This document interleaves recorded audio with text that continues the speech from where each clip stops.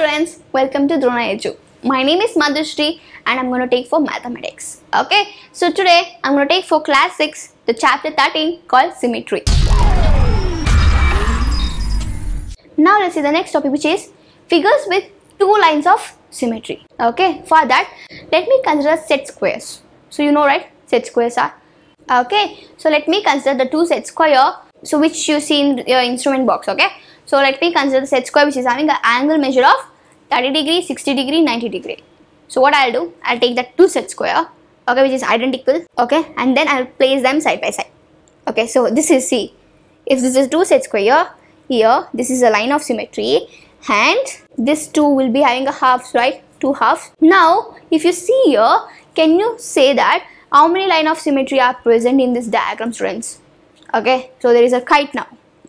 Okay, using the set square, I just constructed the kite. Can you say how many line of symmetry are present here? See, if I fold one, okay, on the middle line there is a line of symmetry. If I fold there, I'm going to get as a one half is symmetric to another one, right? Similarly, if I fold again, can I get it? Can I get the line of symmetry again? So let's see, that is your homework. Okay, now let's see the rectangle. Okay, here what I'll do, I'll take a rectangular sheet. Okay, consider a postcard. Okay, now I'll fold it once lengthwise. Okay, like one half. Now there is a line of symmetry now. Let me consider there is a horizontal line of symmetry now. Okay, now after folding horizontally, now I'll found vertically. Okay, now another half would be asymmetric to the first half. So again, if I see here, this rectangle is having how many line of symmetry? Total it is having two line of symmetry, right? Yeah. Similarly, let's see figure which is having more line of symmetries. Okay, so what I'll do, I'll take a piece of paper which is in the form of square. I'll fold it into half. Okay, let me fold vertically. Now if I fold vertically, now there is a half, there is a line of symmetry, right? One line of symmetry. Now what I'll do, I'll fold into another half. Again, that too horizontally now. Now if I fold horizontally, now how much I'm getting? I'm getting two line of symmetry. Now I'll open it. Okay, now again I'll fold the square into the another half.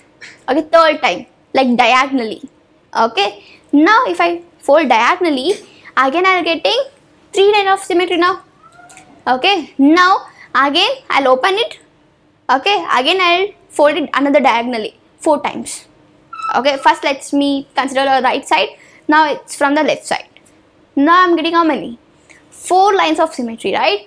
So after folding totally, I'm getting 4 lines of symmetry for this square. Whereas for rectangle, I got 2 lines of symmetry. We know one thing, right? For rectangle, 2 sides are equal. 2 opposite sides are equal. For square, all the sides are equal. So how much we got? 4 line of symmetry. For rectangle, I got 2 lines of symmetry. So if I consider the equilateral triangle, here 3 sides will be equal, which means I'm going to get 3 lines of symmetry, right? Similarly, for the isosceles angle, can you guess, students, how many lines of symmetry? Even for the scale also. So let's see. Okay, there will be some questions on this. Let's solve for that. Okay. Okay, now if I consider the isosceles triangle, only 2 sides would be equal out of 3. Only 1 line of symmetry I can find after folding, right? The 2 lines, it's impossible because only 2 sides are equal. Whereas if I take a scaly triangle, all the sides are not equal, which means there will be no line segment at all. Okay, yeah. Now let's find how to construct the figure with 2 lines of symmetry, starting from the small part. Let's construct the figure. Okay, first what we'll do, now let us find how the figure will be shown along a side, any side. Okay, now you can see, there is a curves. Now we want to find or build a figure using this a small part, right? So what we have to do, first let's construct the line of symmetry, okay, to this curve. Okay, now I can construct 2 lines of symmetry. One which is horizontal, which is L, which is another one is vertical, which is M. Okay, these 2 lines L and M are line of symmetry. Now the 2 lines is done. Now what I'll do, see, there is a curve, right? So this curve is on the lying on the M line as well as L line. So first what I'll do, I'll take a mirror image, okay, based on this L line, okay, which is a horizontal line. So if I take a mirror image for this part on the L line, means I can draw like this, right? You can see, right? Yeah. Now the L line is done, which was the line of symmetry. Now let's consider the vertical line, which is M. Okay, now let's find this another half, another symmetrical half. So if I draw another symmetrical half to the line of symmetry M, you can complete one figure. You can get a complete one figure, right? Okay. Now in this figure you can see the two line of symmetry, which is L and M, and complete one model. Okay. Now if you see this symmetry, it's not only in the geometry or in the mathematics, the symmetry is everywhere. I can say symmetry everywhere.